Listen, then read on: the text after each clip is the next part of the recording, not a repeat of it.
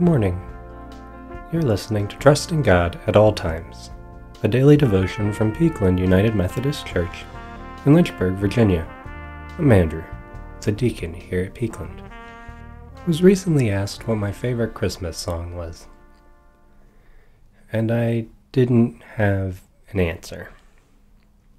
Truth be told, I've kind of spent the last couple years trying to think about and find a Christmas song that really speaks to what Christmas means to me, what Advent means to me. I mean, yes, there are tons of Christmas songs and Christmas hymns that talk about the baby Jesus, but I feel like there's always this really high divinity attached to Jesus. He's the baby Jesus. And I'm not saying that that's not justified, but one of the most sacred things about Christmas to me is just how human the day truly is. I mean, we're talking about the birth of a child, a mother working through childbirth, getting to hold her child in her arms for the first time.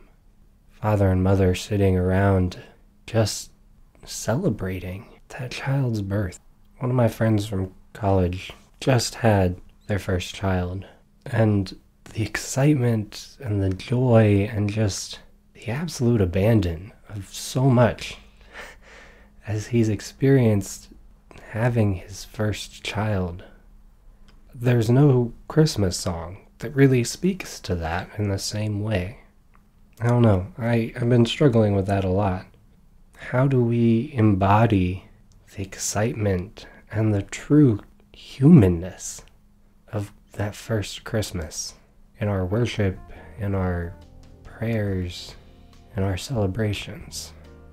And how could any one song really capture that? So today I encourage you to take a moment and just be in that experience, in celebrating the birth of a little baby boy. Amen.